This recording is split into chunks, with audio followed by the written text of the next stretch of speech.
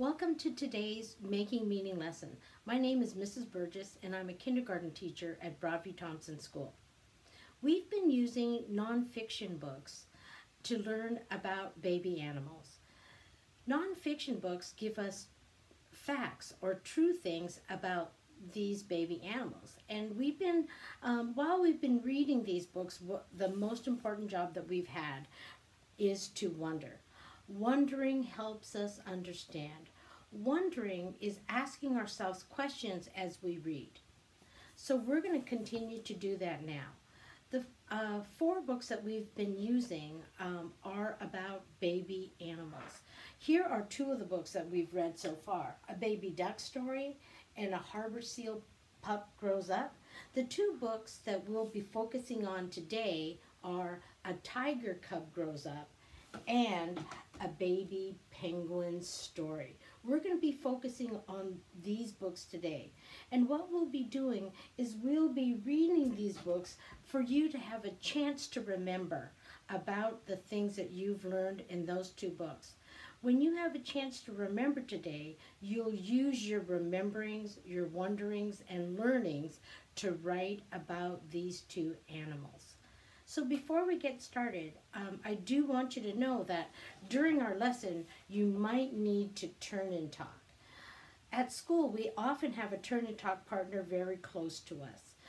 And today, I will be asking you to turn and talk a few times. And when you turn and talk, now you can use the language that you usually use at home, if you want to. Now, you can also pretend to use the phone. You can pretend to use the phone and call Mrs. Burgess if you don't have a turn and talk partner. Another turn and talk partner might be a stuffy. Mrs. Burgess's favorite thing to do if you don't have anyone close to you is to whisper to your hand. So if I ask you to turn and talk, go ahead and whisper to your hand if you don't have anyone nearby. All right. Now, let's go ahead. I just want to review really quickly some things that we learned before about our baby animals. I'm going to look at our chart. Things we learned about baby animals. Some baby animals grow up with people, like Tara the tiger cub. Some baby animals drink their mother's milk. And here's a seal pup drinking her mother's milk. Some baby animals hatch from eggs. Another thing that we did learn is that baby tigers have sharp and rounded teeth.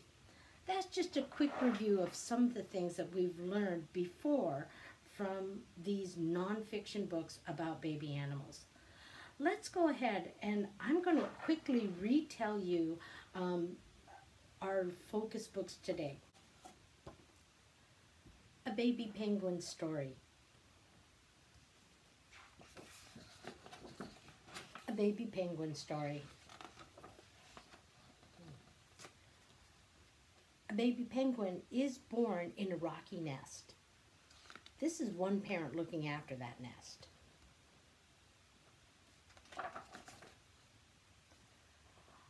A baby penguin is fed by its parents when it is first hatched.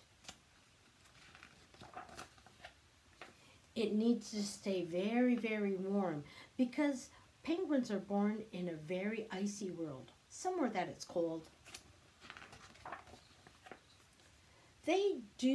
Baby penguins do play with other baby penguins. Now, I know that I've learned that baby penguins are fed by their mothers and fathers when they're really small. I'm wondering, what else did we learn? What else did we learn? Yes, baby penguins are hatched from eggs. Now, what else did we learn? Yes, baby penguins do group together with other baby penguins in their colony. What is one other thing? Let's see if we can hear one other thing someone else learned. Yes, baby penguins do stick very close to their parents because they need to stay warm because of where they live. baby penguins do learn from other baby penguins, and here are some baby penguins that are playing on the icy ground. Baby penguins lose their fluffy feathers and they have new waterproof feathers underneath. We learned that baby penguins first learn to get in the water and to feed on small little shrimp-like food called kripp. When penguins swim in the water, they almost look like they're flying through the water by using their flippers. When penguins get really fast swimming, they can dive and jump out of the water as they're trying to catch a fish. When they are experts at finding fish, they can go out to the ocean by themselves and find their own food. Now, I know that I learned that baby penguins can group together in a colony. I'm wondering what you've learned. Yes, baby penguins do learn to get their own food. Yes, penguins swim through the water and it looks like they're almost flying. Yes, once penguins can learn to catch food and fish on their own, they can go off by themselves to the ocean to get their own food. Great job. Let's look at a baby tiger cub grows up. Now, remember that when we are looking through these books, it's your chance to remember, think, and wonder about what you know. And when we do that, we'll have a chance to think about all the things that we can write about later. A tiger cub grows up.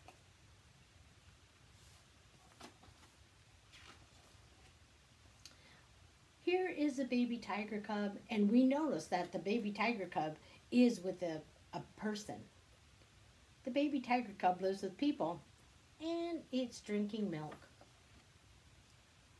This baby tiger cub still has a person taking care of them, even giving them a bath. The baby tiger cub does a lot of sleeping.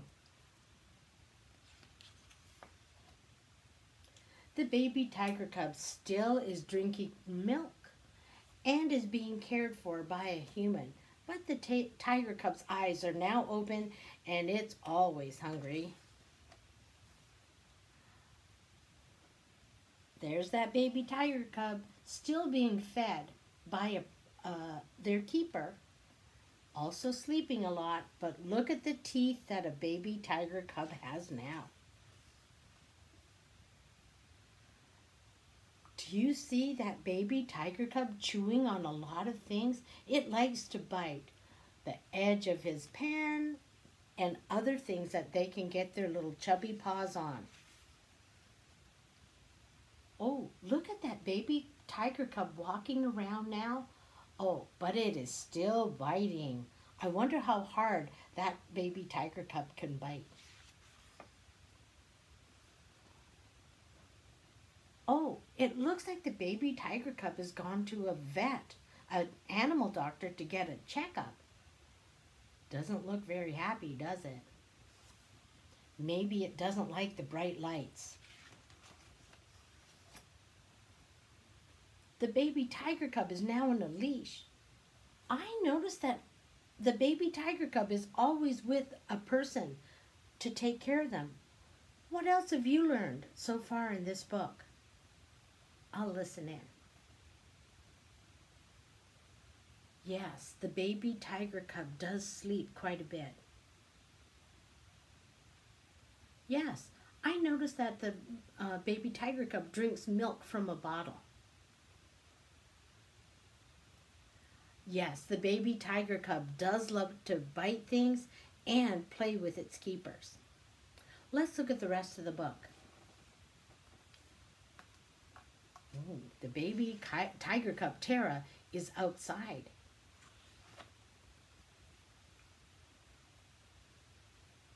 She can run now. She's exploring the water. She plays with her keeper. The keeper looks like she's teaching Tara to do all sorts of things. The keeper sure looks like she's communicating and responding to Tara.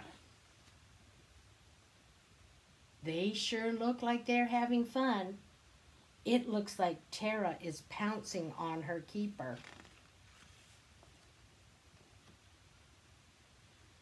In this part of the book, we know that Tara is joining the adult tigers. She's big enough now to play with humans and the adult tigers. Wow, Tara's now enjoying the water. There are still humans playing with the tigers, even now, even as Tara's getting so big that she's with the adult tigers. There are still people helping her. So I noticed that Tara has gotten really big. I'm wondering what else people have noticed in this book.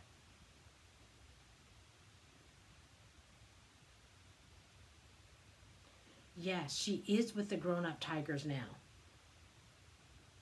Yes, even though Tara is big, she still likes to play. Yes, Tara can pounce on her keeper, and she likes to have fun. All right, let's go ahead and let's think about these two books. When these two books gave us information and facts all about the baby animals as they grew up.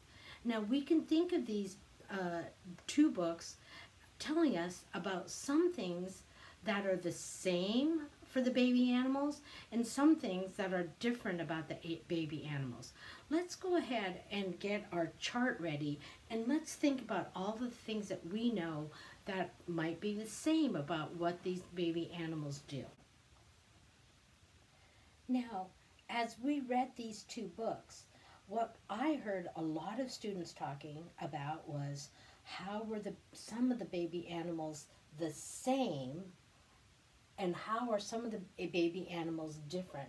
Now, when I made my chart about the same and different, I put two little squares here that show that these two are the same. And I put two different colored squares here to show that these are different. So let's think about the things that I noticed that there were some things that were the same, and I noticed that some other students noticed other things that were also the same. So what did we learn that were the same? I'm going to share some of the kids' ideas that I heard. So things that were the same. One of the things that was the same was baby tiger cubs and penguin chicks both get fed by someone else when they're little. So I'm just going to draw a quick picture. Like if I see a baby penguin mom, it's going to be feeding the baby penguin chick by putting the food into the baby penguin's mouth. So yes, tiger cubs and penguin chicks are fed by someone else when they're very little. Another thing that was the same that I heard students talk about were that penguin chicks and tiger cubs both need food to grow. And so I'm going to just draw my little baby tiger cub.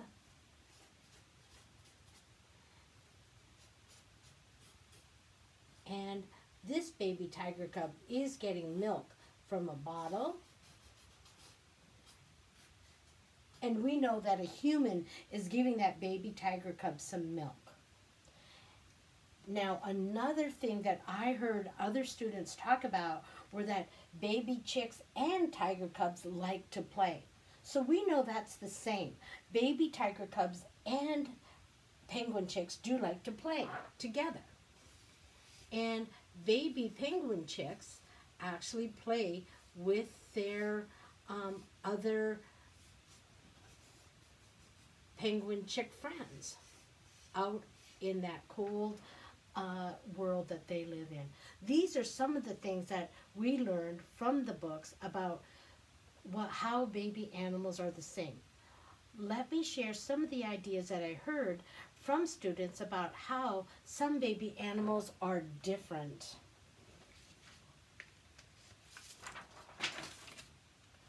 Some things that students noticed were different were when penguins get older, they catch their own food.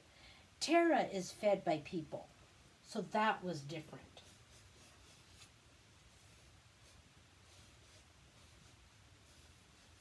And here's Mrs. Burgess's picture of a penguin that's in the water that is trying to catch a little fish. Because we know that Tara is fed by people, but penguins do catch their own food when they're older. Another thing that was different about our two animals were that penguins grow up in the wild and Tara grows up in an animal park.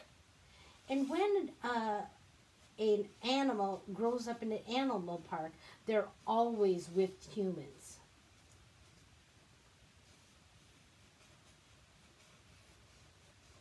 So here's my picture of Tara, the tiger cub, and she's with a human. Another big difference that some students noticed was that penguins learn from other penguins, but Tara needs to learn from people. So even when they're playing, a tiger cub might play with the ball with a human, and they learn to play from a human, where penguin chicks do learn from people. So that is a great way to think about how books are the same and different. All right, so now we get to do our own writing. So when we do our own writing, we're going to do a few things. This is what our job is going to be. Our job is going to be to remember what we learned. We might remember that tiger cubs grow up with people, or that ducks grow up with their mother and father ducks.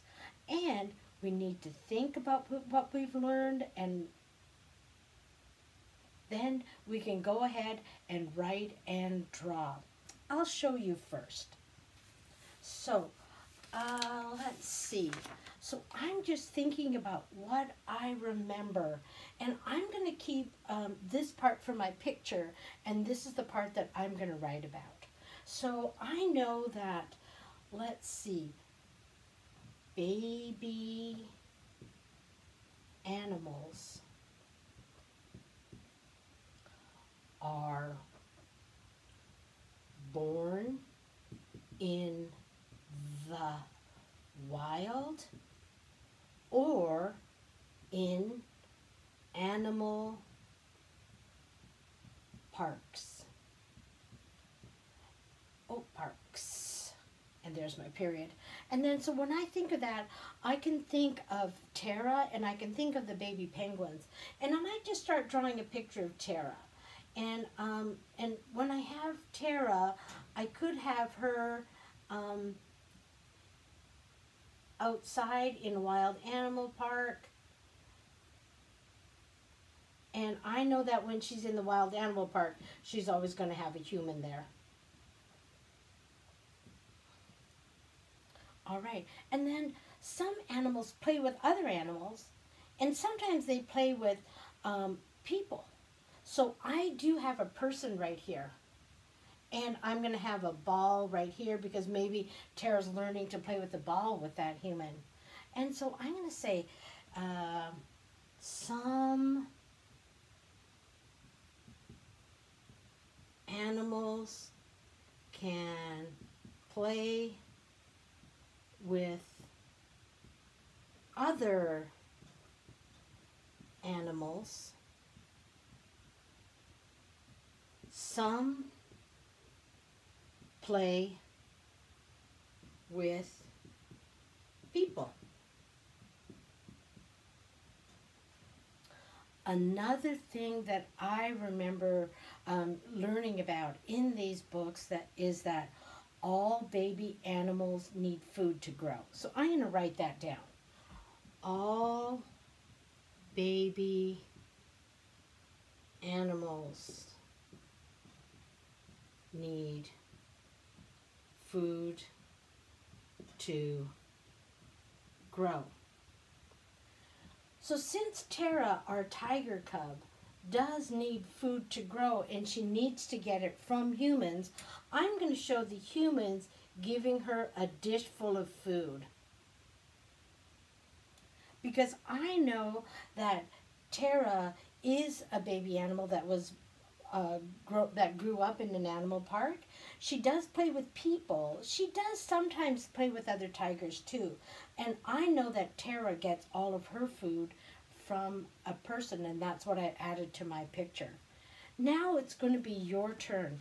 Remember, when you do your writing, you're going to remember something you learned in our books. You're going to think about it and write and draw about it. When you write and draw, this is what your paper might look like. And it says, think about the books A Baby Tiger Cub and A Baby Penguin Story. What did you learn about baby animals? Draw and write about what you learned in the space below. So you draw and you write.